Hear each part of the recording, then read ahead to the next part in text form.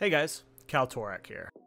Today, I want to bring you my 10 tips and tricks that will help you become better at AoE farming. Let's not waste any time and dive right in. Tip number 1. Jumping to increase AoE distance. For those that don't know, AoEs that come from players' models can have their range increased by jumping when they cast the spell. I learned this back in Classic when we were speedrunning Blackwing Lair in AQ40. We used to jump to maximize the distance so that sappers would go. This works well with all AoEs that come from the player. Here, you can see me using Arcane Explosion and it not hitting the mob. Neither of us move, but when I jump in the air, my Arcane Explosion gets a little extra distance. A lot of the time when I am Arcane Explosion spamming, I will be jumping to make sure I am hitting every mob in my range. Tip number 2. Avoiding daze. Daze is a pretty annoying mechanic. It reduces your move speed by 50%, and if you are unlucky you can get chain dazed and die. There are two pretty cool ways you can avoid this mechanic. Daze has a chance to happen when a mob is hitting you in your back. You can avoid daze easily by making sure you turn and face the mobs as they are hitting you. Another way to avoid daze is from shield effects. You are unable to be dazed when you have a shield buff applied. This includes Power Word Shield, Mana Shield, and Ice Barrier. Quick note, you can only be dazed by melee attacks, not ranged attacks. Using Mana Shield and Ice Barrier as well as facing mobs will be key to future farms and avoiding daze. Tip number 3. Leeway. What is leeway? Well, leeway is in the game for lag and melee attacking. It's a latency system that buffers melee combat to allow people to hit targets a little further than you normally would, in case there is weird lag going on. Leeway attacks increase the range of the melee swings pretty massively, as you can see in this clip. Melee attacks have an increased range when the player is strafing side to side or jumping. As you can see here, when someone in combat is strafing or jumping, melee range is increased by a lot. This happens for enemy mobs too. If you are strafing or jumping, they will benefit from leeway. This is a trick we see used a lot currently in Wailing Caverns. You can avoid a lot of melee damage taken when abusing leeway correctly, such as backpedaling while kiting. Tip number 4. Ice Block mob stacking. Ice Block is used for more than just saving your life. It is very important for getting a lot of mobs stacked in one spot.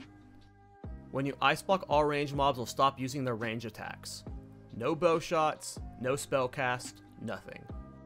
When you are in Ice Block, all ranged mobs will run to your position and start auto-attacking your Ice Block.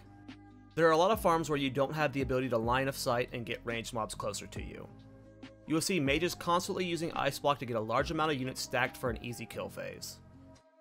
When you leave an Ice Block, never jump, as this will cause you to take a lot more damage from melee attacks.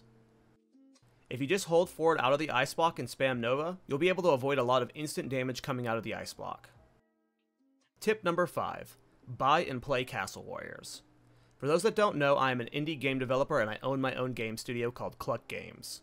We are a 2-man development team with our first release currently on Steam in early access, called Castle Warriors. It's a strategy auto-battler inspired by old StarCraft custom games and Vampire Survivors.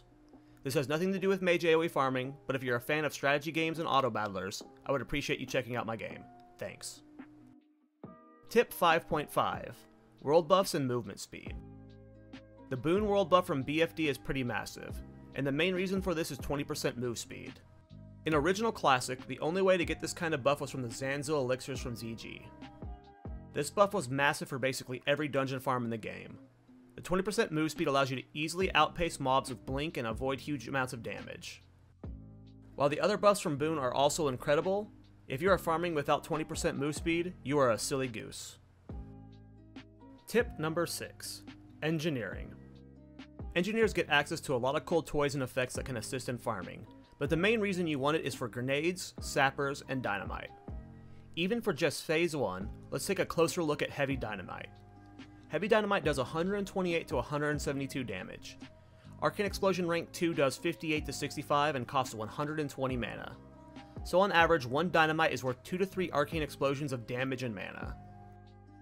Heavy Dynamite has solved almost all my problems in my kill phases during Stockades, being able to kill all the mobs before they can run away very smoothly. As we get further into Season of Discovery, our pulls will become much longer and more intense on our mana.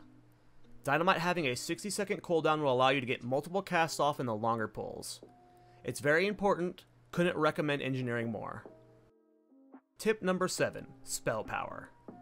This may seem like an obvious one, but I want to emphasize the scaling of spell power with Living Balm.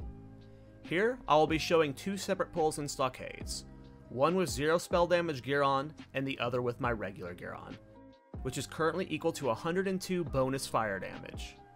I'll have a link to my current gear in the description below. As you can see with the 0 spell damage pull, my explosions are hitting for 72 and critting for 108. When I get to the kill phase, I am already and struggle to finish off the mobs before they run away. Here, you can see me doing the pull on my spell damage gear. Living Balm is hitting for 114, which is 42 more damage per mob hit. If this explosion is hitting 10 mobs, that's 420 extra Living Balm damage going off, spread across all the mobs obviously. For crits, it's critting for 172, which is 58 more damage on the crits. As you can see, the kill phase is way cleaner and I have plenty of mana left over for Arcane Explosion. Living Balm scaling with spell damage is amazing. I recommend prioring it wherever you can. Phoenix Bindings, Phoenix Gloves, Invoker's Mantle, and Invoker's Cord are all really cheap and easy spell damage options you can pick up off the auction house. Tip number 8. How to face tank AoE.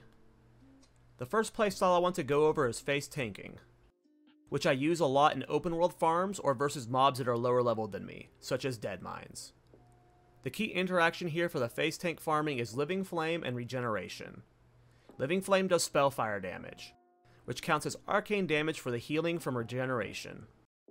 The amount of healing you receive will keep you alive versus some pretty insane damage. You want to make sure you have Temporal Beacon on yourself before casting Living Flame.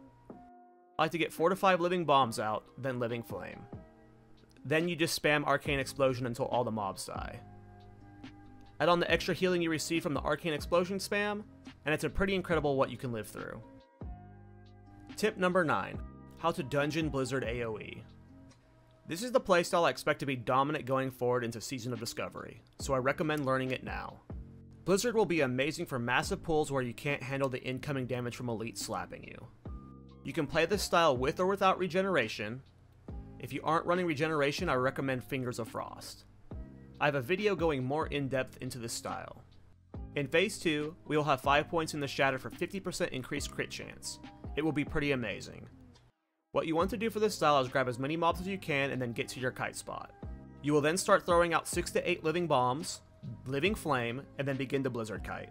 By using Living Flame after the Living Bombs are out, you'll ensure that the Blizzard Slow is keeping all of the mobs stacked tightly in the Living Flame, making sure they're taking maximum damage. Add on the Living Bomb crits from Fingers of Frost, and you speed up the kill phase so much. Come Phase 2, with all the extra mana and talents we will have, this style will be king for a lot of the content. Tip number 10. Weak Auras and Add-ons. There are a few add-ons I couldn't recommend more for mage farming, and the most important one is called Weak Auras. This add-on lets you create custom code that will track certain things for you in-game. I am currently working on a Weak Aura pack that will have a lot of things super handy for mage farming. I'll be releasing it in a few weeks alongside a video going over Weak Auras and add-ons more in detail.